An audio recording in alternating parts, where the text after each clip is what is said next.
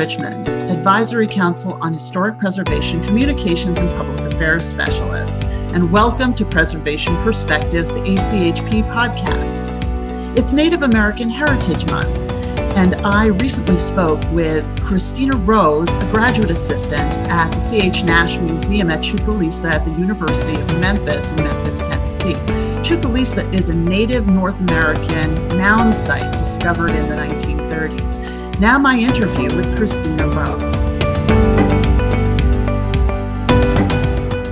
Welcome, Cristina Rose, graduate assistant at the Nash Museum at Chucalissa in Memphis, Tennessee. Hello.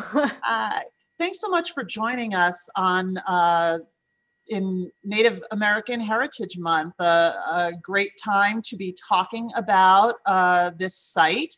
Can you tell us a bit about the history? Well, Chucalissa is an ancient Native American village and mound site. It saw 4 distinct phases of occupation between the years roughly 1000 CE to 1550 CE, which is essentially the entire span of what we call the Mississippian period. The final occupation of the site took place during the late Mississippian period, which is 1400 to 1550 CE. And this is the one that we know most about. We have the most evidence for it. Most of the archaeological work that was done on site uncovered artifacts from this time period. And that work took place, it started in really the late 30s, 1930s, early 1940s. It was interrupted by World War II, and then carried on post-war through the late 80s. The most significant amount of work was done under the leadership of C.H. Nash himself in the 1950s and 1960s. So we're not digging anymore, as you might expect, but we are still taking care of the site and the artifacts. Who is C.H. Nash then? And it was back in the 1400s that you believe the site was last inhabited by indigenous people? Yes, it seems to be. Late 1400s to the early 1500s CE. There's kind of anecdotal record of it in De Soto's journals when the Spanish came through the region. They never visited this site specifically, but they seem to have known about it. At least that we think that they're referring to Chucalissa. We don't actually know what the site was called, if anything, by the people who lived here. Chucalissa is a modern Choctaw word. The Choctaw called it Chucalissa, so Nash adopted it as the official name for the site. And C.H. Nash himself was a pretty well-respected archaeologist in the area. He worked for the state of Tennessee and became a full professor of archaeology and anthropology at the University of Memphis. And it's the University of Memphis that still owns and operates the museum and the mound site. So what will a visitor be able to see of this ancient civilization if they come to visit? You'll be able to actually walk around the mound site and the village site itself. We have 2 mounds, which is unusual. We have the big platform mound to the north of the mound, older mound to the west, and these flank kind of a sunken ceremonial plaza, which is where anything communal would have happened. Sporting events, religious activities, social gatherings, that sort of thing would have taken place in that plaza. We have a really nice and very accurate replica house that actually houses its own display of objects that would have been typical for a late Mississippian house. We are a certified arboretum, so we have our own half-mile nature trail that links to the rest of the T.O. Fuller State Park trail system. We are kind of in the middle of the park. And we also have the museum itself, right, which houses a really nice exhibit hall. And we have lots of really cool artifacts that range from kind of the very first occupation of this site by prehistoric people. So, Clovis, Folsom, right on through, to obviously, we focus a lot on the Mississippian era, particularly the late Mississippian period. Our pottery, I think, is really nice, although we have some nice lithics as well, in addition to organic materials that have survived. And we also, include modern cultural heritage objects and kind of traditions from the Native American groups who still call this region home, in particular the Choctaw and the Chickasaw, which includes actually a lot of our signage. We're very proud to have Choctaw and Chickasaw like language and traditions really highlighted inside of the museum, in addition to the ancient artifacts. So how involved are the local Indian tribes in the museum and the site? There was more involvement in the past. In the 60s and 70s, there was a Choctaw family that lived on site. That's no longer the case. But we do still, work in conjunction with the Choctaw and the Chickasaw to make sure that we're representing them the way they, would approve of being represented. And also because it's important to highlight the fact that, Indigenous peoples are still here. And they didn't go anywhere. They still need to be involved in representations of ancient life, ancient Indigenous peoples, in addition to, modern traditions. So we do try to incorporate their input. And we've got, especially the Choctaw beadwork we have is absolutely gorgeous. And that actually also includes, we have a local Choctaw artist, Rosie Bell, who makes beadwork, jewelry, earrings and bracelets and all that for us that we sell in the gift shop to help not only her as an artist, but also her community. So everything that we do have a small gift shop on site in front of the museum, and everything we sell there is from a Native artist to help, support Indigenous artwork. Now, I understand that Chucalissa is a National Historic Landmark. Yeah. When did that happen? How did that come about? We were designated a National Historic Landmark in 1994, and it really comes down to the fact that we have two well-preserved mounds on the site. Most Mississippian mounds, well, actually, most mounds, full stop, Hopewell, Adena, there's a whole suite of mound building cultures, prehistoric cultures. Most of them have been lost. They've been plowed down. So the fact that we have two mounds on site, in addition to a village ridge, a plaza, and the fact that the site produced so much archaeological material, and there's such a range of it and of such high quality, that we were given the designation of National Historic Landmark, which is pretty exciting.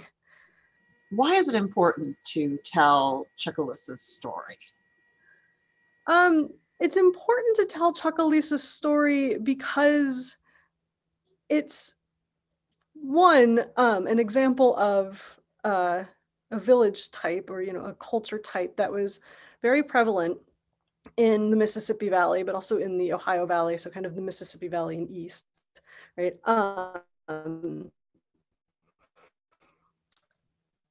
That you don't necessarily get to see all that often. Young United States expanded westward. Lands were given out to farmers. These sites weren't recognized, like they didn't understand what they were. And so we lost a lot of them. It's important to tell Chucalissa's story because it's still here, first and foremost, but also because we put a lot of significance on, like major earthworks, on major like monumental architecture. And when we say that, we kind of think about the Mesoamerican pyramids or the Great Wall of China or all that kind of thing. And these earthwork sites are no less a feat of engineering, but we don't really talk about that as a culture. And we need to, because they're amazing. And getting to stand on top of the platform mound, because you can walk up onto it and look down onto the plaza beneath you, is really impressive and impactful in a way that, just reading about them or even looking at them from afar doesn't really convey. And Chucalissa also, because it was abandoned before European contact, it's, I guess, pristine in its way. And it seems to have held its own in the complex world of Mississippian politics and culture. We're not very far from Cahokia, right, which is a giant mound complex located just outside of St. Louis. So we're in Memphis, we're really not far.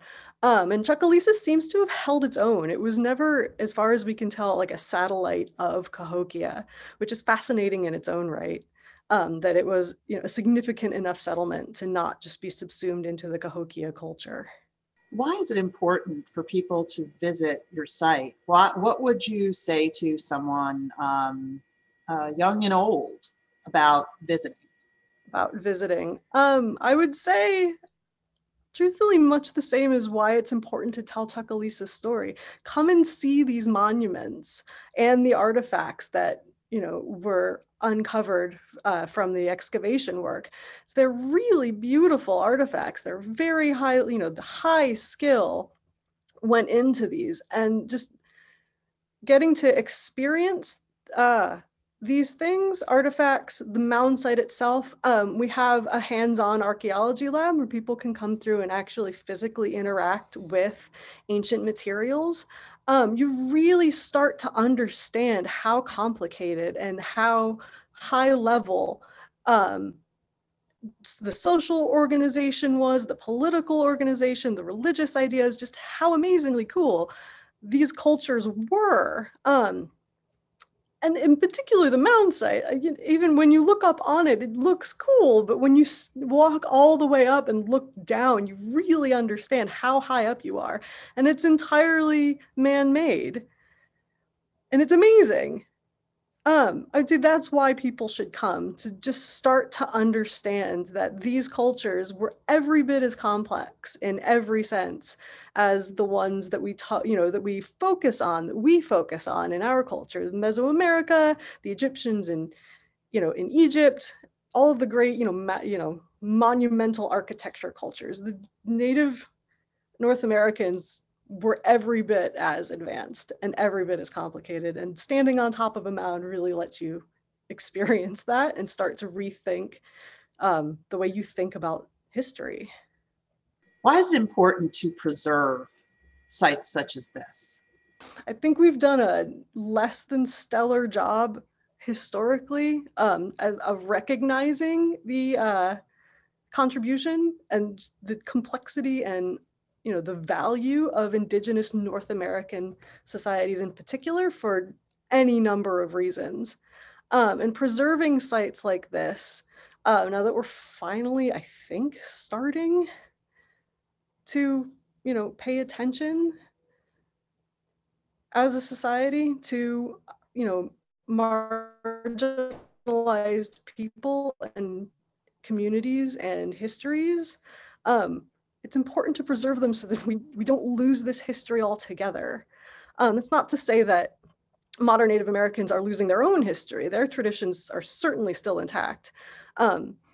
But maintaining the ancient sites is, I think, fundamental to a complete understanding, or appreciation, maybe a better word, of Indigenous cultures, particularly ancient cultures. Without a written record, it makes it difficult. So how can people visit? You can come and visit in person. Obviously, we are located in Memphis, Tennessee, on it's 1987 Indian Village Drive specifically. We are inside of T.O. Fuller State Park, although we're not part of the state park. We are open Tuesday through Saturday, 10 a.m. to 4:30 p.m. Unfortunately, due to COVID restrictions, we're currently operating on a reservation-only system, and we're restricted to 10 visitors maximum inside the museum at any time. But that being said, please give us a call. We're at, area code 901-785-3160, extension 1 to make a reservation, or you can email us at chucalissa@memphis.edu. If you can't come and see us in person, we maintain a Facebook page and an Instagram account, and we'd love to hear from you, online as well. So feel free to interact that way. We make weekly Facebook posts, and we've kind of recently resurrected the Instagram account. One of my fellow graduate assistants is very adept at Instagram, so she's posted a lot, and she's really good at it. So follow us on Instagram for sure, and please come see us. Again, Cristina Rose, Graduate Assistant at Chucalissa. Thank you. Thank you.